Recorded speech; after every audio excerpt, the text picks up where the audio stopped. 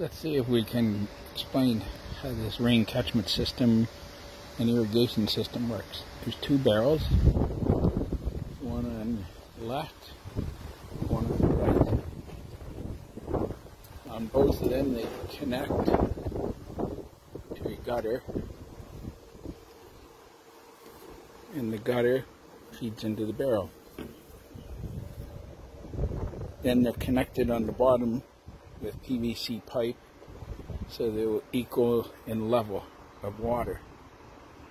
There's a pipe running inside on both of them at the same height, about 2 inches from the top, for an overflow. It would come out down here in the bottom. I still got to connect a hose there. Then there's a hose that comes underneath and into the greenhouse, which is where this shut-off valve is. That prevents the water from keep running after the pump's turned off, so it doesn't siphon into the beds.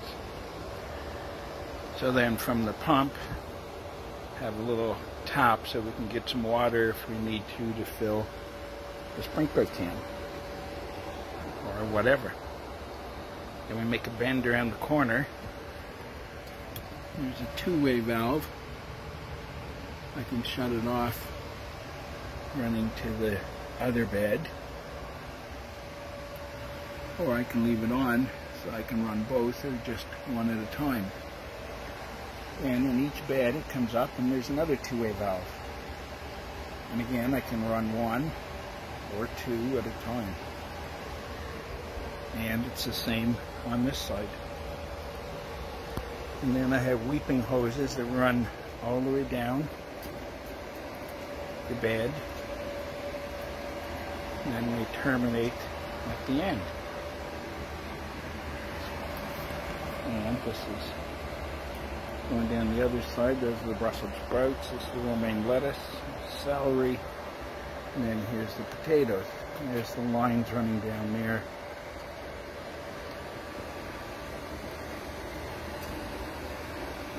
And for now I just have a plug. I've got to set up a switch. I think I'll be able to put in a remote one like you use for at Christmas.